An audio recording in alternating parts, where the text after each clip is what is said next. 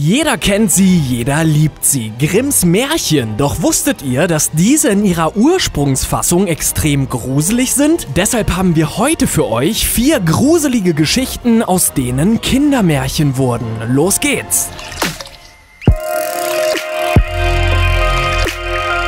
Nummer 4. Rotkäppchen. Für uns endet das Märchen so. Der Wolf ist die Großmutter und Rotkäppchen. Der Jäger rettet beide wieder und der Wolf ertrinkt in einem Brunnen. In der Originalfassung bietet der Wolf als Großmutter verkleidet Rotkäppchen die zerschnetzelte Großmutter zum Essen an und fordert sie auf, sich nackt ins Bett zu legen, wo er sie letztendlich vergewaltigt. Hättet ihr das gedacht? Und die Nummer 3. Schneewittchen. Hier endet das Märchen damit, dass Schneewittchen den vergifteten Apfel isst, ins Koma fällt und von einem Prinzen wieder wach geküsst wird. Doch auch hier ist die Originalfassung wieder sehr viel düsterer. Die Königin beauftragt einen Jäger, Schneewittchen zu vergiften und ihre Lunge und Leber herauszuschneiden. Dieser bringt es nicht übers Herz und schneidet diese stattdessen einem Eber heraus. Der Prinz möchte die vermeintlich Tote nun in einem Glassarg im Schloss aufstellen. Ein Sargträger stolpert, der Sarg zerbricht, Schneewittchen fällt das Apfelstück aus dem Mund und sie erwacht zum Leben. Und da sind wir auch schon bei der Nummer 2 und Dornröschen.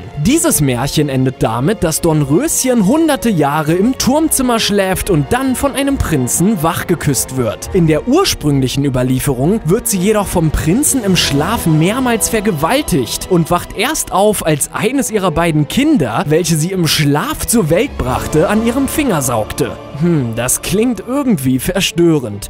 Machen wir lieber schnell weiter mit der Nummer 1, Hänsel und Gretel. Die Hexe heizt den Ofen auf. Gretel soll überprüfen, ob dieser heiß genug ist und schubst letztendlich die Hexe in den Ofen. In einer ähnlichen Erzählung wohnt die Hexe mit dem Teufel zusammen in einem Haus. Der Teufel befiehlt, dass der Junge sich auf einen Zimmerbock legen soll. Die Hexe soll ihm dann die Kehle aufschneiden und ihn ausbluten lassen. Die Geschwister geben jedoch vor, nicht zu wissen, wie dies funktioniert, sodass die Hexe dies vormacht und die beiden ihr selber die Kehle aufschlitzen und aus dem Haus fliehen. Passend dazu könnt ihr euch jetzt noch die besten Horrorfilme aller Zeiten anschauen. Dazu einfach hier klicken oder den Link in der Videobeschreibung benutzen. Das war's für heute, passt auf euch auf, bis zum nächsten Mal, ciao!